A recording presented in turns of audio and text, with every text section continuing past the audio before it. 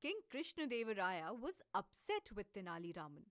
The king ordered the guards to cut off Raman's head in one stroke.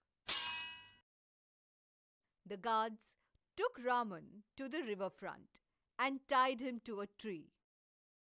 "Get ready to die," they said to Raman as they started sharpening their swords. Raman remained calm.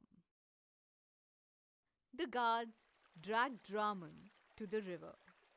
They stood on either side and drew out their swords. Then Raman spoke. "I wish to die with Kalima's name on my lips. Strike the moment I cry out, 'Jai Kalima.'" The guards agreed to his request.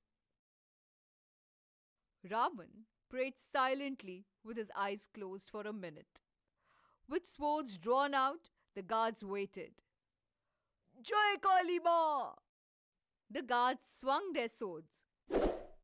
At that moment, Raman ducked under the water. The guards were shocked. Raman was nowhere to be seen. As they looked for him, he raised his head above the water. The guards were angry. "You cannot fool us this time! Get ready to die, now!" Raman raised an objection. "The king's order was to cut off my head in one stroke. For the second strike, you need his permission."